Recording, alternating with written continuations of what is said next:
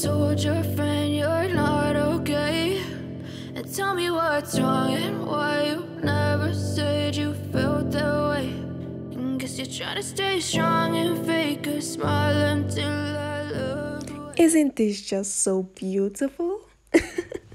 Hello beautiful people, thanks for stopping by my YouTube channel. In this video I'm going to be showing you how to make this very beautiful pink lip scrub. So if you're interested in contents like this, please watch this video till the end and subscribe to my channel because there's a lot more content coming your way. The first ingredient we're going to be using is white sugar.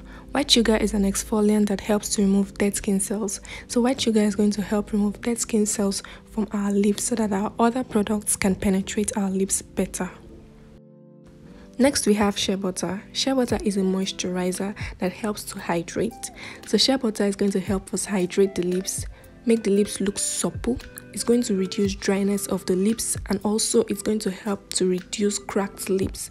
So if you have cracked lips, shea butter will help to heal them. Next we have honey, and honey is going to be our active ingredient. Honey contains some enzymes which will help in brightening the lips. So honey is going to be that ingredient to give us that brightening effect for the lips. And lastly, we have our pink or red food coloring. This is just to give our pink lip scrub that very vibrant color. But if you don't have this, you can skip it. The product will still be effective. But if you are going to be selling this product, you'll have to add this. Now, a full list of the ingredients will be in the description box, so please check it out. We're going to begin by first melting our shea butter using the double boiling method.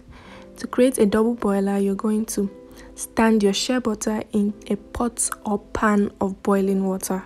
So the heat from the boiling water is going to melt your shea butter. Please do not melt with direct heat because that's just going to kill your shea butter. Now as the water boils, your shea butter is also going to keep melting.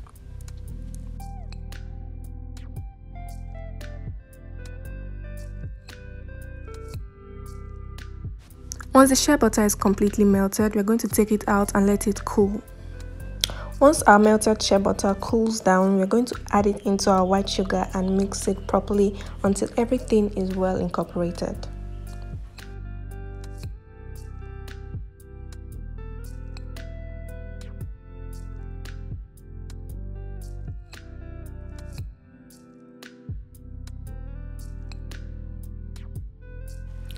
Once everything is well mixed, you're going to go ahead and add in our honey and mix again.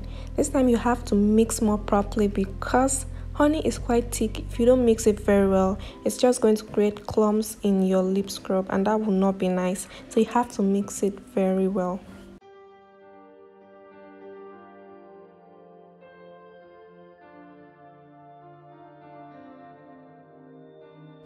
And finally, we are going to add in our food coloring.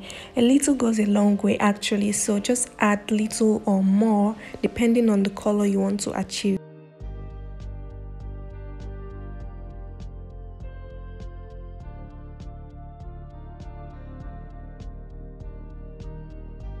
And that's it. Our pink lip scrub is now ready for use. This lip scrub looks so beautiful. You could literally eat it. Now, this lip scrub will brighten your lips. It's going to moisturize your lips and it's going to exfoliate your lips at the same time. So you're going to be having that pink and well hydrated lips. Now just go ahead and pack your lip scrubs into your jars.